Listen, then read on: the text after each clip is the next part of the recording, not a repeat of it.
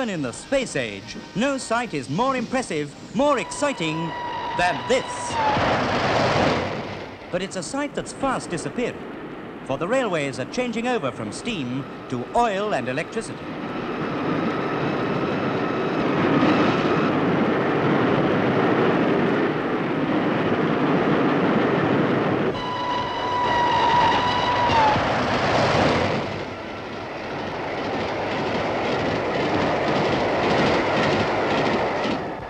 For more than a century, coal has fed the steam locos which developed from George Stephenson's rocket.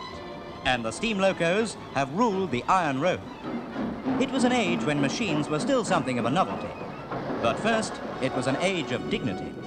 Just look at this railway coach built for Queen Victoria. Every button on the ceiling seems to say, the Victorian age. More dignity. This was designed for a government building in Whitehall, but another architect won the competition, and the design was sold to the railway company to become a London terminus. Other stations, of course, were not built on quite such grand lines.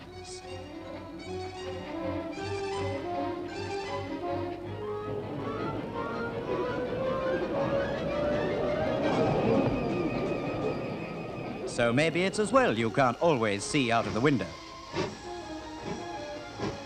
Some travellers revel in the glorious past of Britain's railways.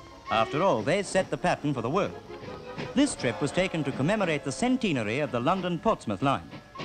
Though in those spacious days too, it seems, trains were sometimes so crowded, even the men had to stand.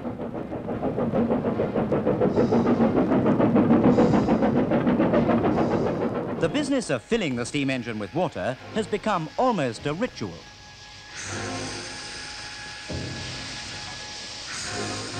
And the coal.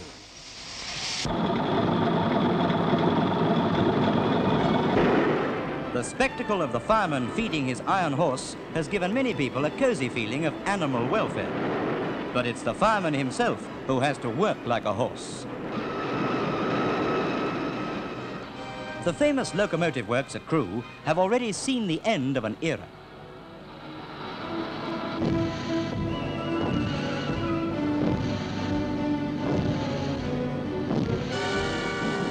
They have built their last steam loco.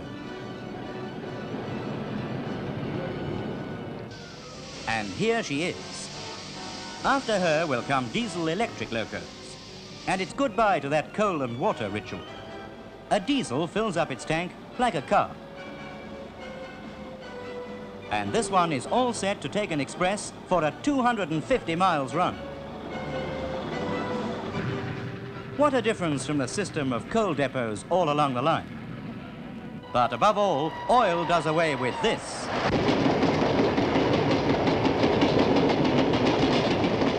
Many's the housewife living near a loco depot, this one's a chalk farm incidentally, who has views on the changeover from the smoke age. Well, it can't come too soon for me. We get so much smoke and dirt in this district. And now to Stratford. Not the one upon Avon, but the one beyond London's Liverpool Street.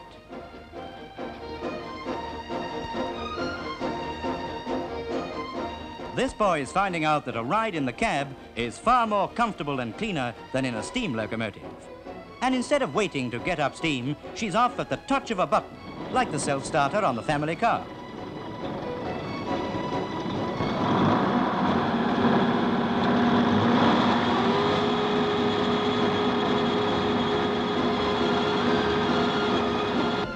It won't be long now before steam is a thing of the past on the Stratford sidings. Already these powerful diesel electrics are hauling much of the East Anglian express traffic. But the fastest start-to-finish train in the country, the Bristolian, is still steam-hauled. She touches over 100 miles an hour.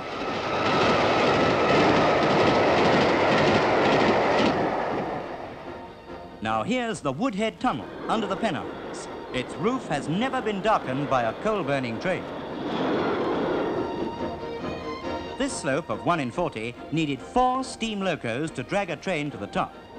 Now one electric loco hauls, while another just nudges the train up the steepest section.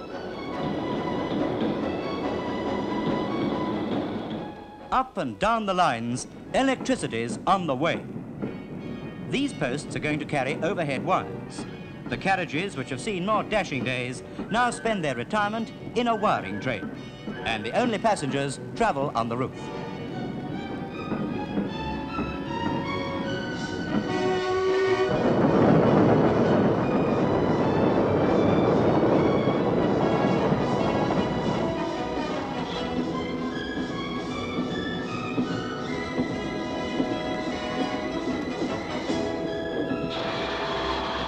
Eventually, these miles of heavy copper wire will be fed direct from the grid. Railway scenery is certainly changing. What a difference it'll make to our children's drawing books.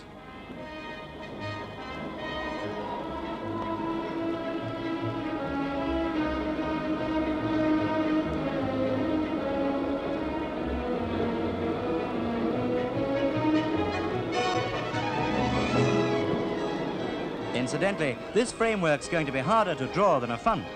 For your information, it's called a pantograph. The changeover may have brought delays and hold-ups to passengers, but the new system should speed things in future. British Railways has schools where drivers learn the new techniques. What do they think of the change?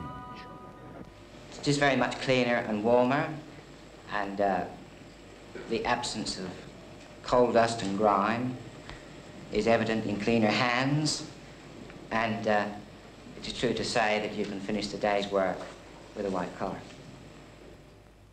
It'll be years before wiring can be carried all over the country, and even then, it may not be economic on less busy lines. The Cornish Riviera Express is now a diesel-powered train. And here's the most powerful diesel-electric engine in the world. It's the Deltic, and it runs in Scotland. There are more on the way. Many small country lines have been closed, but others are kept going with a diesel rail bus.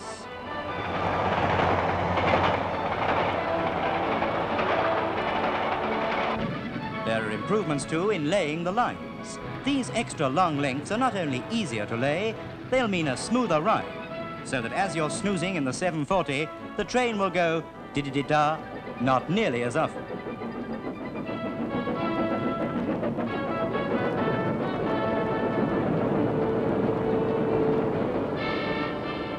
Dover Marine was retracked the other day.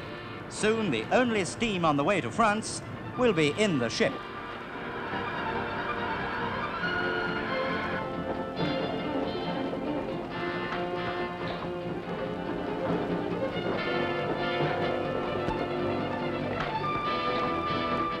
Older signal boxes have seen the red light. This new palace at St. Pancras replaces 4 of the old ones. It used to take 20 men to do what these 2 are doing. All they have to do now is to raise a finger. Some difference from a long, strong pull. Mrs. Mop mechanized? Well, not quite, but this equipment should make it easier to see which line you're traveling on.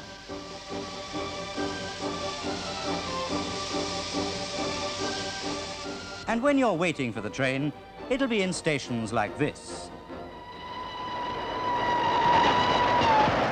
A station which seems to fit in with the cleaner, swifter engines of today.